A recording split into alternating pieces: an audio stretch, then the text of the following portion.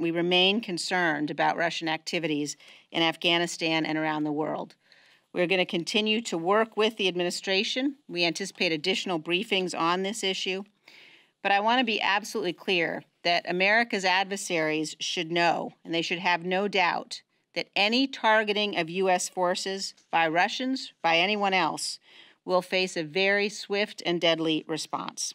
America's adversaries should never question the will of the United States government or of the American people to defend our interests, to protect the security of our nation, to protect our forces, and to respond when attacked or threatened. The President called this a hoax publicly. Nothing in the briefing that we have just received led me to believe it is a hoax. There may be different judgments as to the level of credibility, but there was no assertion that the information we had was a hoax. The right people to give the briefing really were not in the room. We need to hear from the heads of the intelligence agencies about how they assess the allegations that have been made publicly.